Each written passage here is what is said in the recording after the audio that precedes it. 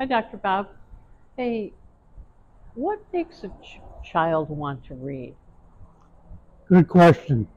Because it's tricky because some kids automatically and naturally want to read, and others you got to push to read.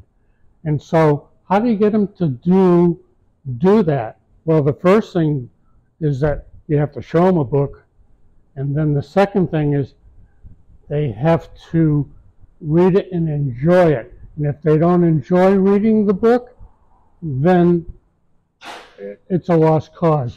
They have to enjoy and like it, and eventually they'll love it. And with my books and Dr. Bob's Tales, it's a start. Thank you.